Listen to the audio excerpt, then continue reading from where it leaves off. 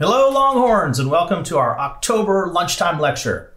Because we're discussing politics today, I wanted to make sure you know about Longhorns on the Hill, which is happening on October 26th.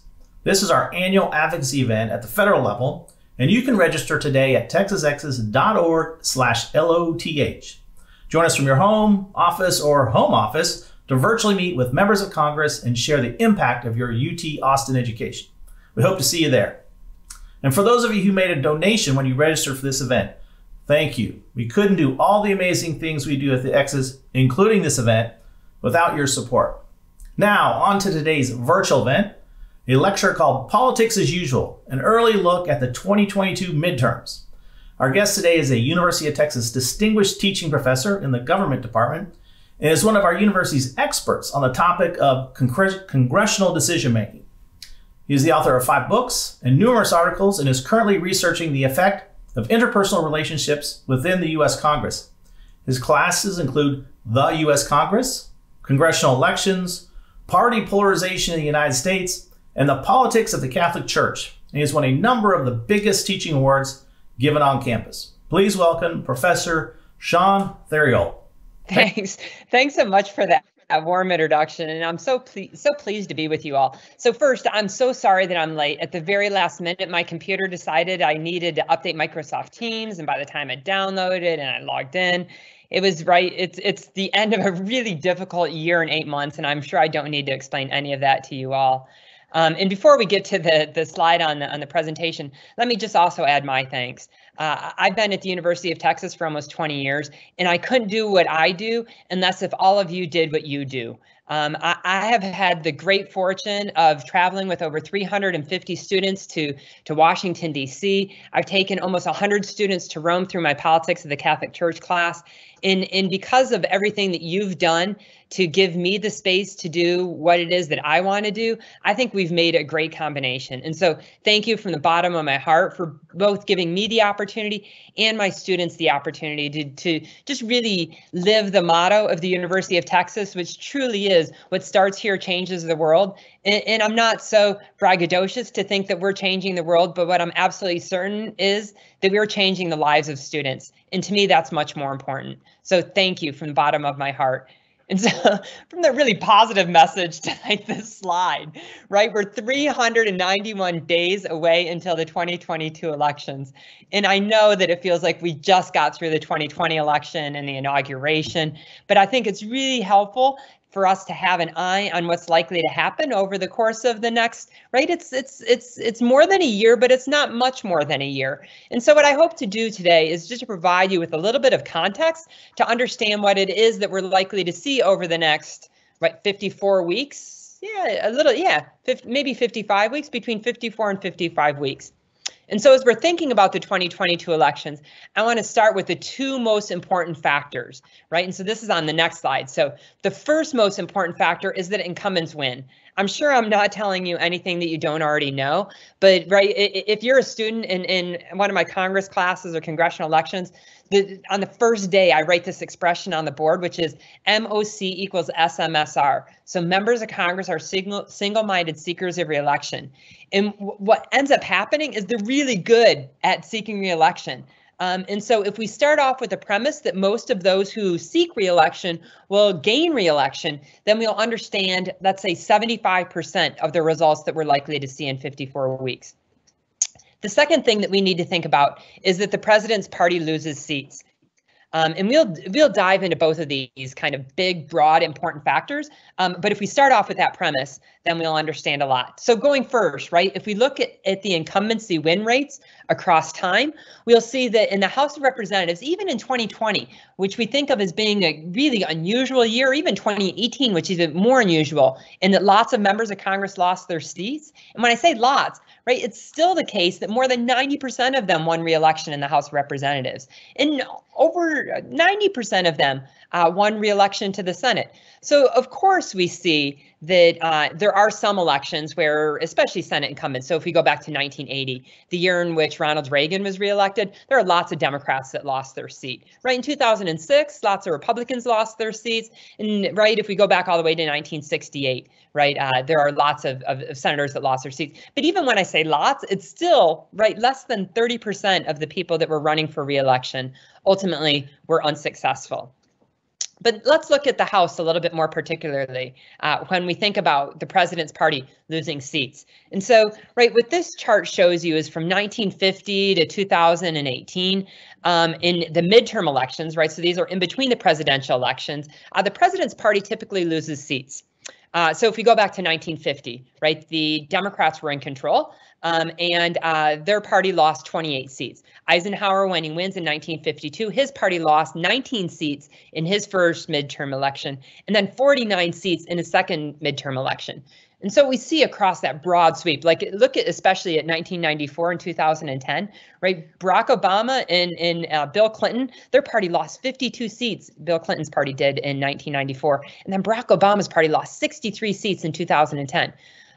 But we see that there are, first, right, I guess the average, right? So if we look at the average number of seats lost, right, that's 24.6. So I highlight this if you click one arrow forward, right, it'll highlight that 24.6. And so, right, on average, the president's party loses 25 seats. Right, and think about the small margin right now in the House of Representatives, right? Nancy Pelosi can't lose 3 or 4 votes on any given vote, or the Democrats won't have enough. And so if they lose 24 seats, then her party is not only going to be a minority party, but it's going to be a minority party by about 35 or 40 members. But there are 2 exceptions, and I think that those exceptions are really helpful for us to think about as we have our eye towards 2022. Right, so those 2 exceptions are in 1998 and 2002, which I highlight, right, by clicking at one more. There we go. Right, so in 1998, the Democrats actually gained 4 seats, right? So remember, this is Bill Clinton running right after the House impeaches, but before the Senate takes a vote on conviction. And what the American public thought at that point was that the Republicans were pushing too hard against the Democratic president. And so they rewarded the Democratic president by giving his party 4 additional seats. Mind you, this wasn't enough to give the Democrats a majority, but it did make the margin smaller in the House of Representatives. And then if we think about 2002, I think there's another really important lesson, right? So this is the first midterm election of George W. Bush's presidency. This is 14 months after the September 11th attacks on the United States. The American public largely thought that President George W. Bush did a good job in helping the Americans and the United States government through that really tumultuous time. And so his party was rewarded with seats. Right, so the 2 lessons that we can take away from this is, right, first, don't overplay your hand. Right, so Republicans, like, right, there are just a few seats, but if you overplay your hand, then the American public might reward Joe Biden's party. And then the second is that if the Democrats govern well, just as the Republicans did after the 2001 attacks, then their party could be rewarded. Right, so generally the president's party loses seats, but I think those 2 exceptions that we've experienced over the last 60 years or so are really important for us to remember as we start thinking about the 2022 cycle. Right, so looking at the House of Representatives, again, remember that that margin is so small right now. Right, so the Democrats have a majority by 6, 7 seats. It depends how many vacant seats there are, how many special elections we have to go. And we see that that's tiny by just our most immediate path. But then look at the broad sweep, right, those huge Democratic majorities that they experienced from 1952 all the way through the 1990s. And so as we think about the House elections, I want us to have some considerations in mind. So if we think about the 2022 House elections, some of the other things that we need to think about beyond that members of Congress are single-minded seekers of re-election and that they're largely successful in doing that, and that the president's party loses seats, here are some other things that we need to consider. The first thing that we need to consider is presidential popularity. So how is President Biden faring these days? If we ask the question, do you approve or disapprove of the way that President Biden is handling his job? When we ask the American public this, according to the last Gallup poll, we find that 43% of Americans approve of the way the president is doing his job, and 53% disapprove of how the president is doing his job, right? So in thinking about and narrowing this down, so if we take 43 minus 53, we find out that Joe Biden is now 10 points below that break-even point, right? So 43 minus 53 equals minus 10. And so we see that if we look across his, since he was inaugurated, right, he started where he was 20 points above, right, that break-even point, and now he's 10 points below. So he's lost 30 points kind of in net approval. And we see that he's gone down. And so you think, oh, Joe Biden is just a horrible president, and it's indicated by his 30-point loss. But if we look at the presidents around him, we see that this like reduced popularity is not that unusual, right? So even on the day that Donald Trump was elected president, right, he was at the break-even point. And by the time we get to this point in his presidency, right, he's at minus 20, right? So it's only went down 20 points, but nonetheless, he was less popular today in his presidency than Joe Biden is today in his presidency. And even Barack Obama, right, on the day that he's inaugurated president, he had a net approval of almost 60 points. But at this point in his presidency, it had gone down to 20 points net approval, which means that his had gone down almost 40 points, right? So not as much, or even more, I should say, than Joe Biden. And if we think about, right, it's not that Donald Trump and Barack Obama are at all unusual. If we go back in time, right, we see that George W. Bush, right, had that huge spike after September 11th, but then kind of went down. And on the day that he's faces re-election, which is way over on the right-hand side, we see that it is approximately at the same place that Barack Obama was. And then if we go back a president to Bill Clinton, we see that he was even more popular when he was reelected, but even less popular than Joe Biden at points, although, right, he had that uptick, right? So for those of you that were around in the early 1990s and paying particular attention to politics, right, that low point, that dip in Bill Clinton, right, that was when he had his haircut on the runway in LA by Christoph. I don't know if any of you remember that, but at that point, Americans had just had enough of Bill Clinton, at least at that point, right? He rebounds, and by the time he faces re-election, he's pretty popular once again. And then going back further in time, if you go back to George H.W. Bush's term, right, his big spike comes after the Persian Gulf War, but then his depths go way deeper. And in fact, he doesn't reach that break-even point by the time he's reelected. And then I'm sorry that I'm giving you so much data here, right? If we go back to Ronald Reagan, we see that his popularity is even greater than Bill Clinton's on the day that he faces re-election. And if we go to Jimmy Carter, we see that Jimmy Carter is very much in the territory of George H.W. Bush. And so if we average all the presidents across their first term in office, we get this nice big black line that tells us, right? And so Joe Biden is doing worse than presidents, than the average president at this point. But he's still not as bad as Donald Trump, who is even lower. The really interesting phenomenon, though, about presidential popularity across time is how different it is now than it was in the Ronald Reagan and Bill Clinton or George H.W. Bush era even, right? So this is, right, again, I'm sorry for the confusion here, but right, that bold region in the middle, that is one standard deviation away from their average approval across time. And so if we start over with Carter, what it means is that the opinion on Carter had great variation, right? So there are times where he was really popular, there are times where he was really unpopular. And then that lightly shaded blue region is from the lowest point, right, at the bottom to the highest point of his popularity, right? And so it gives the whole range of his popularity across time. And we see that the American public's opinion about Ronald Reagan was a little bit more precise than it was with Jimmy Carter. But then look at George H.W. Bush, right? Remember how popular he was after the Persian Gulf War, and then how unpopular he was when he was seen on his speedboat in kind of Bunkport, Maine, amid the recession, right? So his right, popularity varied much more. And then we see that Bill Clinton was a little bit more constricted. George W. Bush, right, less constricted than his father, Barack Obama, and then look at Donald Trump and Joe Biden. I think those two are so interesting. What it says is that right now we are so set on what our feelings are about the president that even if Donald Trump had walked on water, there's still 40% of Americans that would never approve of the job that he's doing. And even if Joe Biden did something horrible, right, like there are still 40% of Americans who are going to approve of the job that he's doing. It means that we're so ingrained in our approval of or disapproval of the president these days that even if they do great things or horrible things, it just doesn't change that much.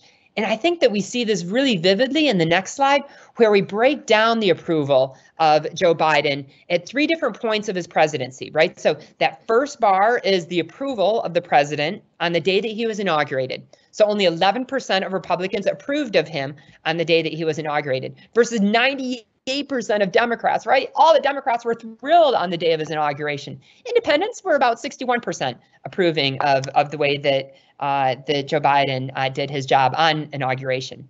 And then if we go to June, right? So June, he was still relatively popular. There had been a little bit of slippage among independents, a slight slippage among Democrats. Republicans were still at the same point. But then look, after we have the Afghanistan, after we've had chaos on the border, after we have him telling us about boosters that the FDA ends up not endorsing, right? That independent number has come way down. It's 37%, right? It's gone down 24 points among independents. And it's because he did about 20 points better among independents on election day, he became president.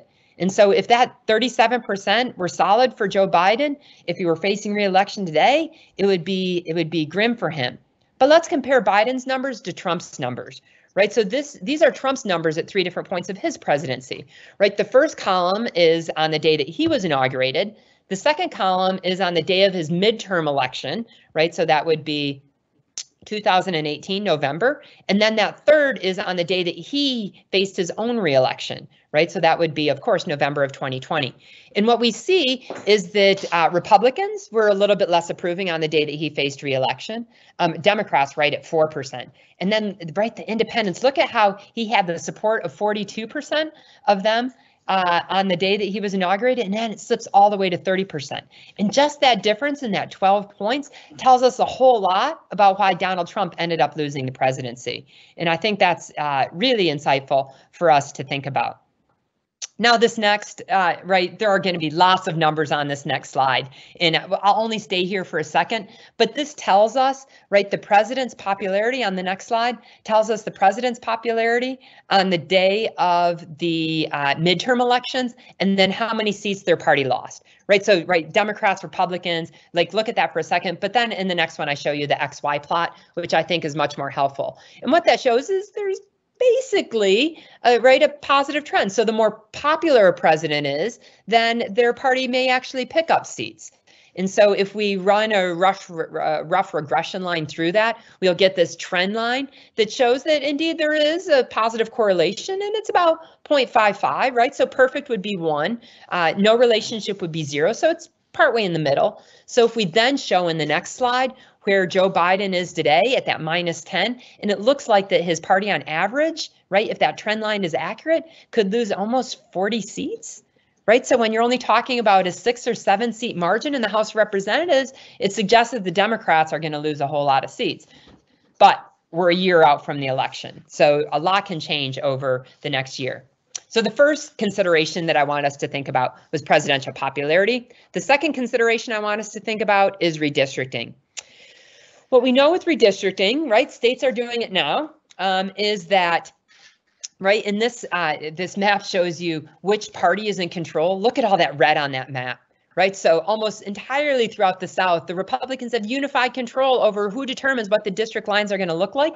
You can't be surprised if Republicans are in control of the process, that they're going to draw lines that are helpful to the Republican Party. Right. And then the next biggest color on this map is gold, right? Gold is commissions, right? So we think of commissions as kind of being those neutral umpires, if you will, at drawing lines that basically reflect the partisanship of the state. And then the next color on the map are maybe the gold, right? So the gold is where there's split. No, I'm sorry, gold is commissions, right? So the next one is maybe blue, maybe purple. So purple is where there's split control, right? So right now, Louisiana has a Democratic governor, but a Republican legislature. So does Pennsylvania with a Democratic governor, a Republican legislature, Wisconsin the same, Minnesota the same, Maine the same, Connecticut the same. Right. And then we see, right, those few states where the Democrats have control of the process. Right. So Massachusetts, which already has a unified Democratic coalition, sends all Democrats to Congress. Maryland, which only has 1 Republican. Illinois sends a few more Republicans to the House of Representatives. And then Oregon and Nevada. But what this map shows you is that the Democrats don't have control of the process in very many states. And that's going to be to their disadvantage. But if you're looking for the good side of this, is the Democrats weren't in control in very many other states in the 2010 cycle. And so in 2010, the map basically looked like this. And so Republicans already have created as many seats as they possibly could have. And so we'll see how much better they can do after the 2020 cycle than they can do after the 2010 cycle. Other considerations that we're thinking about, right? Democrats have to get many more votes. Just because of the way the districts are configured, just because of the way the Democrats like to live near other Democrats, it's really hard for Democrats to gerrymander very successfully. And so, right, if we look at right now the trial heat, right, so would you be more likely to vote for a Democrat or a Republican? The Democrats have a 2 percentage point lead. And you'd think that, all right, so they're doing better on average than the Republicans. But yet these numbers aren't going to be particularly helpful if we think of how votes translate into seats. And so to understand that and appreciate that a little bit better, on the next slide, we show how many votes the Democrats received, which is that striped column. So in 2012, they received 51% of the votes, but only 46% of the seats. And of course, all of you know that it doesn't matter how many votes you get, it matters how many seats you get. So they're still a minority party. In 2014, they got 47% of the votes, but only 43% of the seats. 2016, right, that's still that 5-point gap. 2018, they do a little bit better, right? So they get 54% of the votes and about 54% of the seats. And part of the reason we know this is because the Republicans were gerrymandering a lot of these districts. They never anticipated the huge wave that would have happened in 2020. And so a lot of those really seats that they thought that they were going to win by 5 or 6 points ended up flipping to the Democrats, right? 2 of those right here in Texas, right? So there was a district in Houston where Lizzie Fletcher won, and then there's the district up in Dallas where Cullen Allred won. And they weren't, those were never supposed to be Democratic districts, but because the wave was so big. Right, in 2020, they got 52% of the votes, but only 51% of the seats. And so we know that the Democrats are going to have to overperform. Are they going to have to overperform 5%, 6%, 3%? We're not sure. And so if you're a Democrat, you sure want that generic congressional trial heat to be trending more like 5, 6, 7 points before you would start feeling a little bit more comfortable. Other considerations for the House of Representatives. The next one is that we have a shifting electorate. And so what I mean by a shifting electorate, right? So if we just hit the space bar one time or the arrow, right? The shifting electorate. So what that means is that we know that less educated voters these days are more likely to vote for the Republican candidate. That's a change from the past, right? This is something that Donald Trump introduced into American politics. And so what we know is that, right, the lower propensity voters these days are likely to be Republican voters because they're lower educated. And so we'll see that the way that this plays out in the election. The next other consideration is that we know that Democrats can raise money. There is, right, I'm going to make a bold statement here, and I think that it's at least 99.9% true. There is not a single Democratic candidate that lost in 2020 because they didn't have enough money. Right? Democrats were investing in all sorts of crazy elections, right? They thought they could knock off Mitch McConnell. And so the person running against Mitch McConnell, Amy McGrath, she had like more than $15 million, right? Susan Collins had almost $20 million run against her, and yet Susan Collins still won in Maine.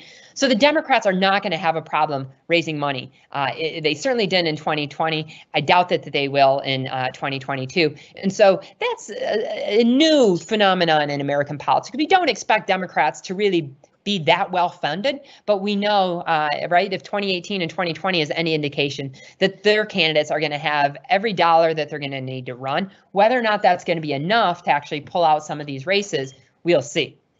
The next consideration I want us to think about is that the Republicans learned that they can run with good candidates, right? So the seats that the Republicans were able to win in the 2020 election weren't these, right, these Trump kind of candidates in these moderate districts, but rather the Republicans had chosen candidates that were very well suited for their districts, right? If we think about some of those districts in southern Florida, right, they had chosen, right, these telegenic Hispanic women who, right, one of them was on TV as a newscaster, right? She was not trumping the Trump message, if you will, but rather she was talking about those common sense, basic Republican principles, and she was able to knock off, right, a Democratic incumbent. And so if the Republicans choose carefully in these more moderate districts, then they recognize that they won. But where they chose Trump candidates in these moderate districts, they didn't do nearly as well. And so Republicans should hang on to this lesson as they start thinking about how the votes that they're going to cast in these Republican primaries that are going to be occurring here over the next 6 or 7 months. So that's the House. Now let's talk a little bit about the Senate. And I think this is really helpful to understand what's happening in the Senate these days. So if we look at the 2020 two-party vote in the states in the 2020 election, right? So this is Biden versus Trump. So if we go way over to the left-hand side, we see that in the most Democratic state, Joe Biden won almost 70% of the vote. In the next most Democratic state, he won about 66, 67% of the vote. And then we see that it slips down to the 60s and then in the 50s. And when we get up way over to the right-hand side, we see that in the most Republican state, he's only getting about 30% of the vote in those states. So which senators represent these states is depicted on the next chart. And so what you see is that there's almost a complete separation, right? So in almost every single Democratic state, there's Democratic senators. And in almost every single Republican state, there are Republican senators, right? So, right, your eye immediately goes over to that right column, the left column, the red column on the left-hand side, right? That's Susan Collins, right? So she's still representing a state that voted for Joe Biden at about 55%. And then your eye next most immediately goes to those 3 bars over on the Republican side, right? So if we go way over to the right-hand side, guess who that is, right? You all know who that is. That's Joe Manchin, right? Joe Manchin, a Democratic senator in a state that Joe Biden got 30% of the vote. If you want to have any kind of understanding of what's happening today in the Senate when they're talking about these $3.5 trillion bills, and you're wondering why Joe Manchin gets that stage to talk about these sorts of things, it's because he's that bar. He represents the second most Republican state in the country. And so, right, we can't be surprised that he's gumming up the works, if you will, of what Chuck Schumer is trying to accomplish, right? And then if we go over a little bit more, the next one is John Tester in Montana. And then the one that's basically in the middle, that is Sherrod Brown in Ohio, right? And then you see those other, right, those split delegations, if you will, right, in the middle of the chart. So in the next chart, I show you what seats are up in the Senate, right? So, right, there are some solid blue seats, there are some solid red seats, and then you see that there are a fair number of seats right there in the middle. And so, right, if we think about the Senate today, we see that, right, it's different. And so, right, I would ask, right, we're going to skip the next slide. And if we could go 2 slides over, right, to the one that says the Senate in 1974, right, there we go, right? And so think about the Senate in 1974. So this is the Senate that may have voted to convict Richard Nixon, right? It never got to conviction because he of course, resigned the presidency instead of facing a trial in the Senate or even impeachment in the House, right? He resigns before the House can even impeach. But look at those states and look at how mixed the reds and the blues are. So it's true that in the 1974 in the Senate, the average Democratic senator represented a more Republican state than the average Republican senator, right? I mean, they're very close.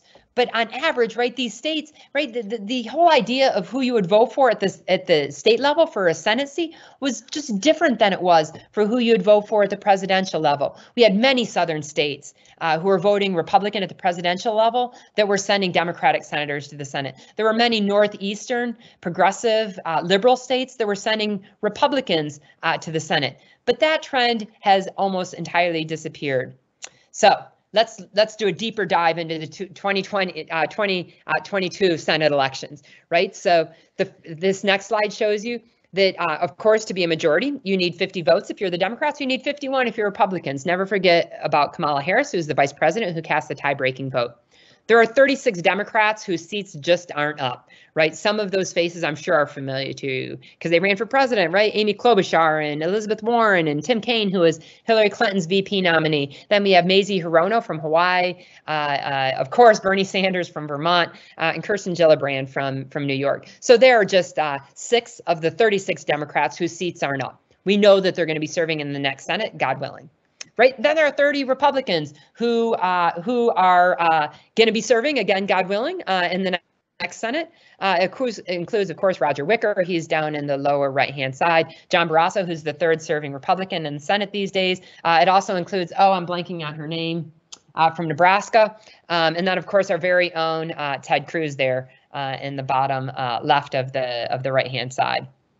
So that is the senators who aren't up. If we now next look at the seats that are likely for either party, remember that a lot of those deep red bars and those deep blue bars, these are the 10 Democrats and the 15 Republicans that will almost assuredly win their reelection, right? And you'll see that I have outlines there of Missouri and Alabama. The reason I have outlines there is because those senators, the Republican senators, have announced their retirement. And so that's going to be an open seat. But even an open seat in Missouri is unlikely to create lots of competition. And so we think that that's a solid seat for the Republicans. And however solid Missouri is, we know that Alabama is even more solid, right? And then there are 10 Democrats. All of these folks have announced their reelection.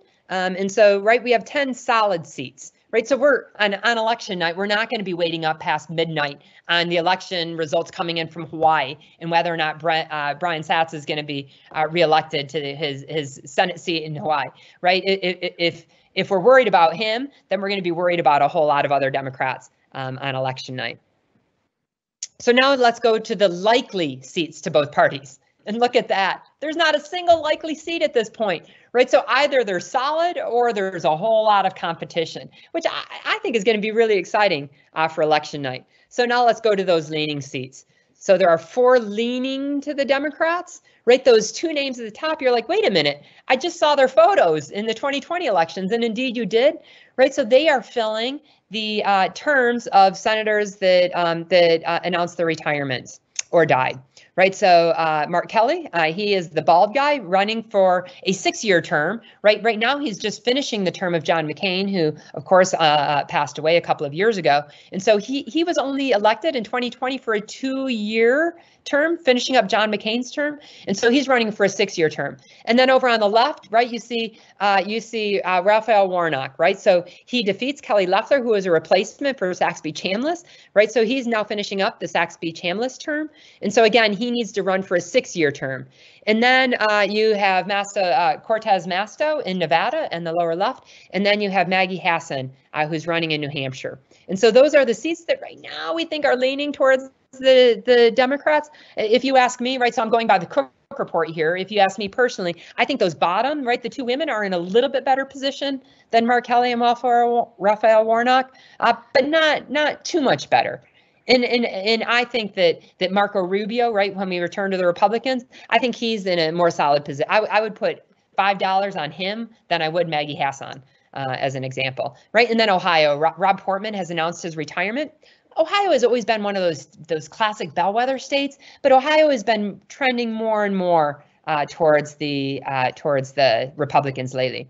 So that gives us a 3 toss-ups, right? And there's our 3 toss-ups. So 1, we're waiting every day for Ron Johnson in Wisconsin to announce whether or not he's going to run or not. As of now, he hasn't made an announcement. We think that he's probably going to run, but we're not sure. He hasn't announced it. And even if he does run, I think that that's a toss-up. Right. And I think that I'm not entirely sure that the Republicans wouldn't do better with someone other than Ron Johnson. Right. So Ron Johnson is hook, line and sinker with the Trump agenda. He's very much kind of a Trumpist candidate. And so, right. I mean, we'll see. Right. Joe Biden won Wisconsin by about 10,000 votes. That's not a whole lot. So we'll see. We'll see. I think the Republicans might be able to nominate someone better. I'm not entirely sure they would. And so we'll see what happens if Ron Johnson decides to run for re-election. And then, of course, North Carolina, where Senator Burr has announced his retirement. And so we'll see what candidates ultimately win. Right, the Democrats were certain they were going to win in 2020 in North Carolina. They had nominated what they thought was their perfect candidate, and then he utterly failed miserably in the general election, right? He was involved in an extramarital affair during the campaign, right? If you're a candidate, I would think that would not be the appropriate time to be having. No time is appropriate to have an extramarital affair, especially when he was on his way to the Senate. And then Pennsylvania, we have Pat Toomey, who announced his retirement. And again, I think it depends a whole lot on who the Democrats and the Republicans nominate.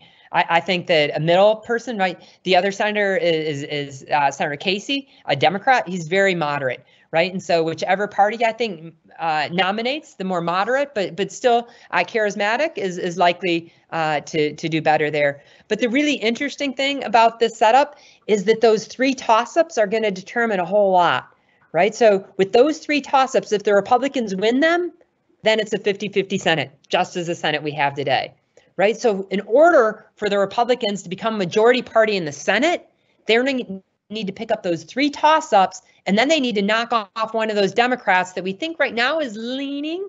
I think, right, like Raphael Warnock, he's not so safe, neither is Mark Kelly. So I think there's a chance, but they have to do that, right? So I think right now, if you're a betting man or a betting woman, I would put money on the Democrats holding the Senate more than I would the Democrats holding the House.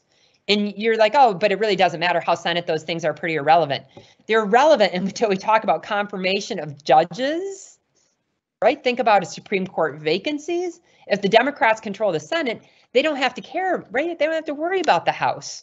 So, right, I think if you were a Democrat and you got to choose which one of these chambers would you rather have a majority, I think you would probably choose the Senate, right? And only because, right, I wish I could present to you House data. I can't, because states are right now in the process of redrawing their lines. There's about 5 states that have redrawn their lines, but we need a whole lot more than that in order to figure out who we think is likely leaning, solid, toss up. And so I'm just going to have to ask you to have patience on that, right? As the states start releasing their maps, we'll start putting those seats in categories, and we'll have a better idea. But again, right, like the House is looking pretty tough for the Democrats, at least at this point.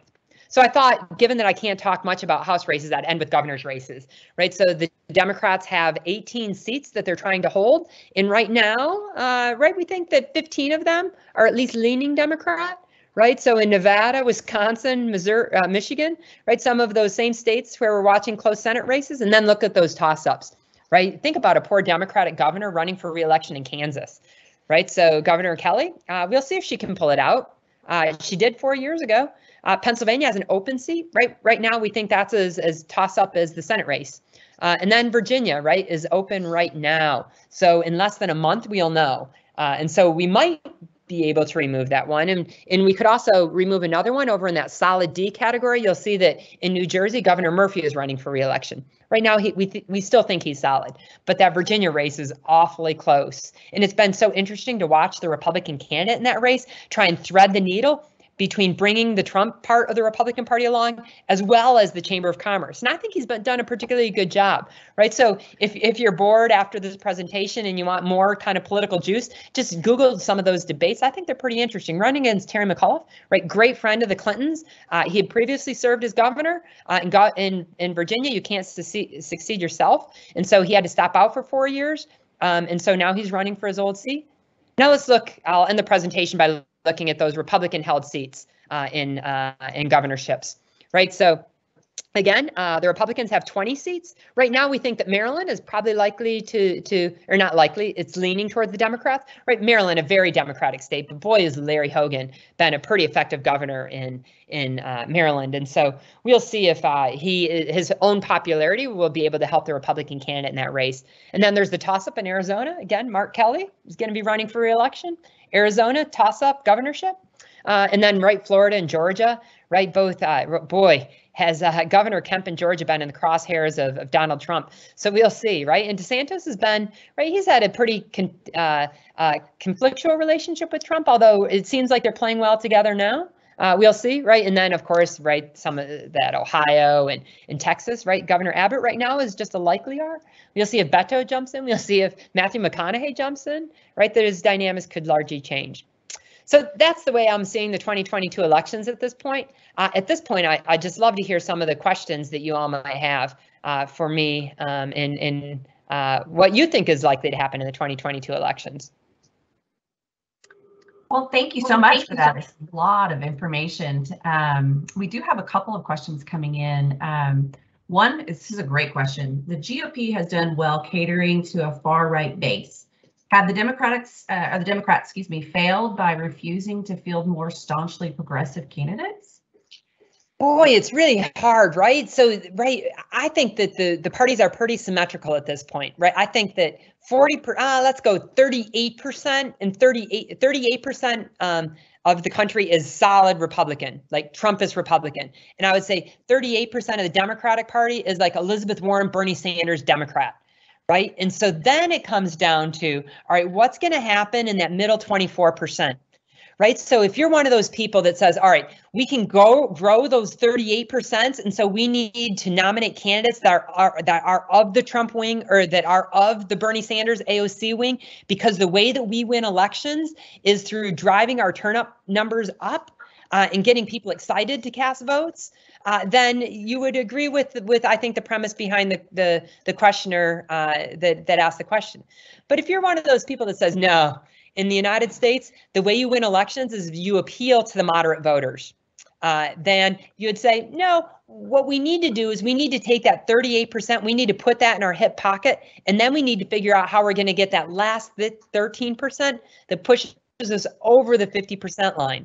And the way that we do that is we appeal to moderates, we appeal to independents. We might even start appealing to some of those Republicans or those moderate Republicans or moderate Democrats that could switch their vote. Then you would say, no, we need to go with a candidate that appeals to more moderates.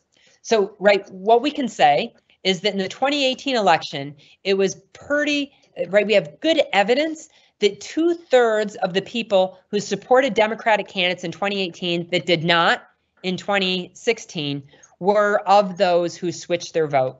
Right, 1/3 of it was mobilization, 2/3 of it were people who previously supported Republican candidates. Right. And so that should give us a little bit of an indication that maybe the way that you win elections, especially in those really moderate districts, those moderate states, is not by appealing to the AOC wing or the Trump wing, but rather you start appealing to the Chamber of Commerce if you're a Republican, or you start appealing to the Joe Biden Labor Democrats. At least that's what the evidence would tell us from 2018. And what do you think are the chances of a third party becoming viable and in the near future, and given the splits between both parties, and how would that affect the 2022 elections if we had a third party that was viable? Right. And this, again, is such a smart question. And I hope that you'll indulge me in just a little bit of my personal, not personal background, but my personal circumstances as of today. So, right, I'm teaming in, right? Usually I Zoom, but I'm teaming in today from France. Right, so I'm teaching a 4-week class on party polarization at Sciences Po Lyon. And so, right, I'm in France, and the questioner is utterly consistent with the French system. Right, if we go back 4 or 5 years, we can't imagine a candidate like Emmanuel Macron winning the presidency. Not only did he win the presidency, but about 4 or 5 months after that, right? So they have separate presidential and National Assembly elections in France, right? They vote on different days, right? His party, which didn't exist a year before that point in history, his party won a huge majority in the National Assembly. And so you think, oh, well, if it can happen in France, of course it can happen in the United States.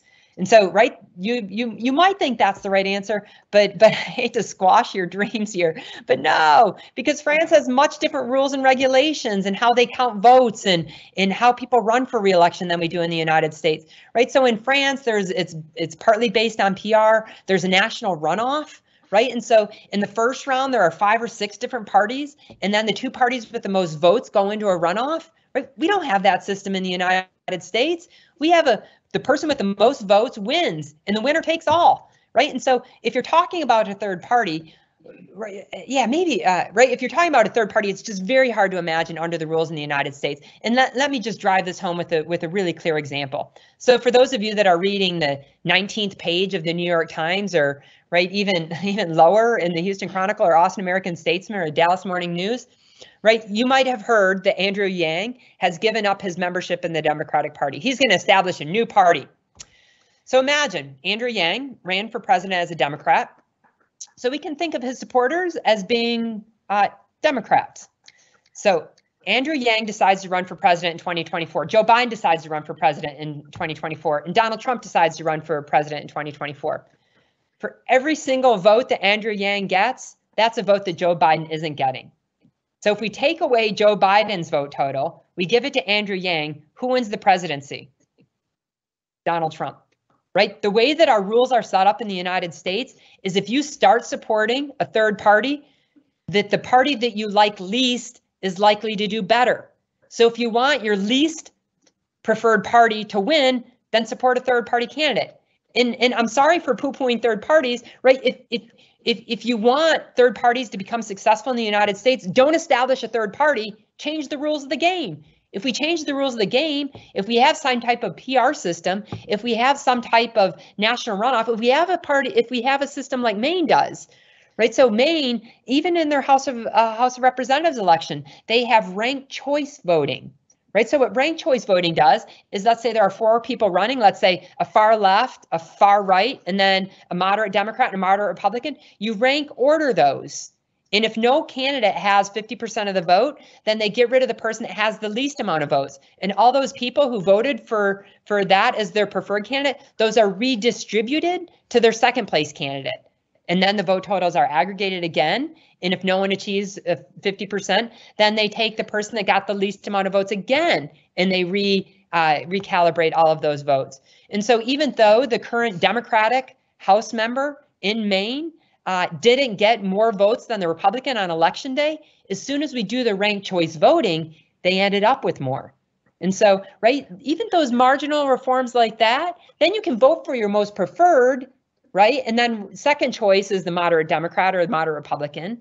And then once those votes are reaggregated, right, that type of structure induces third parties rather than hinders third parties. And so it really matters what the rules of the game are. In the United States, the rules of the game aren't great for third parties. Great answer. We only have just a few more minutes, so I'm going to ask some quick questions real quick. How would you describe Trump's effect on driving both parties to vote? Oh, right. There were 70% of us voted in 2020, right? Half of us were doing it because we were just thrilled at the prospect of Donald Trump winning another term. And right, I suspect there are some few hardcore like Joe Biden voters that were thrilled to be voting for Joe Biden.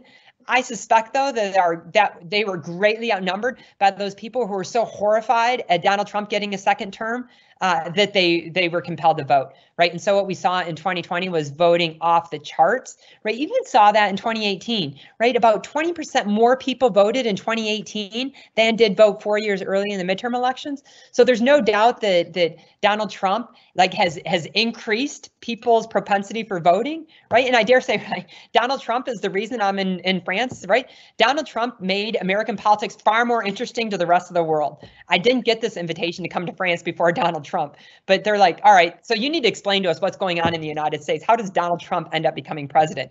And so, right, France is more interested. It turns out American voters are more interested, and we're voting at much greater rates because of Donald Trump's existence in our politics. Well, there was a lot of talk about foreign interference in the last election. What do you think about foreign interference in 2022?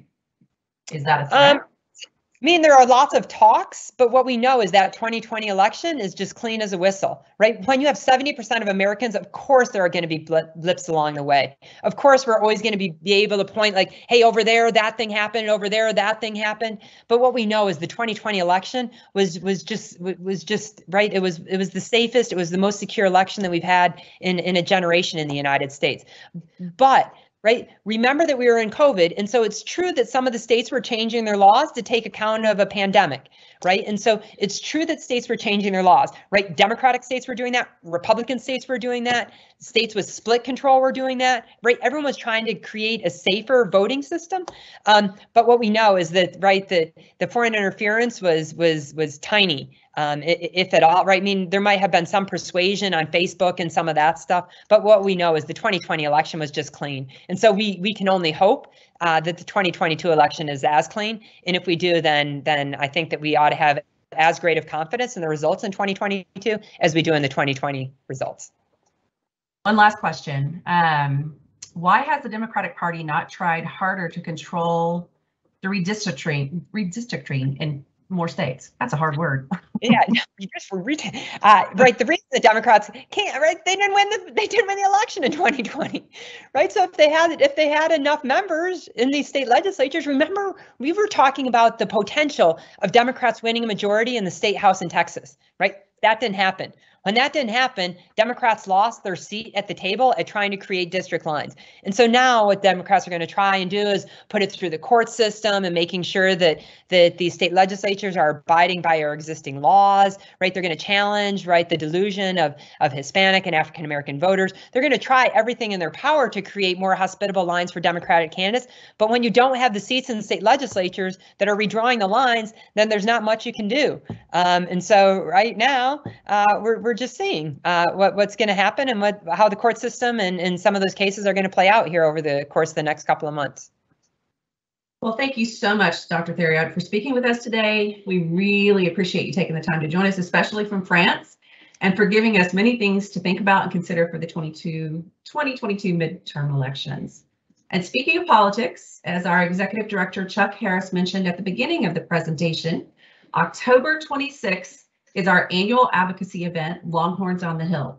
We hope you can join us virtually to meet with Congress members and share the impact of your UT Austin education.